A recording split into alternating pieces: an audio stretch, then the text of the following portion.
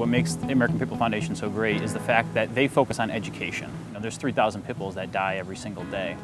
And instead of focusing on, let's just put these in homes, we can focus on things like changing the public's perception. Volunteering with the American Pit Bull Foundation is quite different than other organizations. We have passionate people, but what makes this organization great is that we focus on the education side. So it's not just pulling dogs and rescuing them, putting them in homes. It's how do we change the public perception? And when we do that, all of a sudden we don't have to save 3,000 pit bulls a day. We can get that number down to hopefully 0 one day. The most important thing to understand is that dogs are individual. It doesn't matter what breed class they're in, it doesn't matter what group you categorize them in. Same with the bully breeds, they're all individuals. Every dog on this planet is a composition of its genetics and its environment combined into one. Whether you're a pit bull, whether you're a Chihuahua, you're a Labrador Retriever, no matter what, that's what you are. You're a product of your environment as well as your genetics. So it's important for people to look at all dogs as individuals when approaching them from training, behavior, personality, characteristics, traits, all of these things that make up the individual dog, instead of looking at them as a breed class. So as a veterinarian, we do see and treat all kinds of breeds of animals, and pit bulls definitely have a reputation and a misconception about how they can be as a family pet. Some of the most wonderful family pets that we've run into are pit bulls. So there's definitely, it's important that people understand that with responsible ownership and the appropriate care and training early on, that they can be wonderful companions and family pets. There are laws in effect in several cities throughout the United States that actually bans pit bull type dogs. And that doesn't just classify the American Pit Bull Terrier, the American Staffordshire Terrier.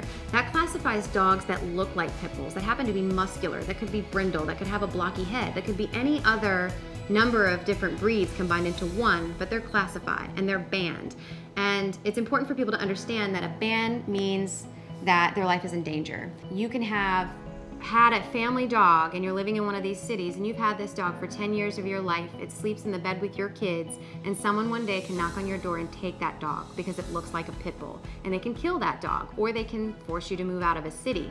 I will know that I've done my job when people aren't afraid for no reason anymore, that they understand that pit bull type dogs are dogs and dogs are individuals, that that's a common understanding, that the American Pit Bull Terriers are back to being the all-American dog, the all-American family dog. One of the things that we are really excited about is our newer program, which is Operation Sidekick. Operation Sidekick takes rescued pit bulls that are pregnant from the sheltering system. We raise them, we train them, and we provide them at no cost to veterans suffering from post-traumatic stress disorder. We came across this idea for this program by a simple conversation in regards to how could we take some of these dogs with such fantastic temperaments and how could we utilize that to change the stereotype, but in turn help people at the same time. In this particular situation, because my service dog is a pit bull, I fell in love with the breed, and this is something that I can actively do to help other veterans, and it's also rewarding in its own right. I can't think of any other way to better help people by training emotional support dogs and service dogs for combat veterans. Oh, I think American Pit Bull Foundation is phenomenal, or else I wouldn't be with the organization. I believe in their mission, their vision, and everything that they're about. I will feel better that I've done a good job when I know that people aren't having to face surrendering their animals over simple behavioral issues or trying to relocate and find a new place to live. When we're not getting these calls for help, hey, I can't find a place to live, I don't know what to do with my dog, I'm gonna have to euthanize, I'm gonna have to surrender. When those stop, I'll know that I've done my job.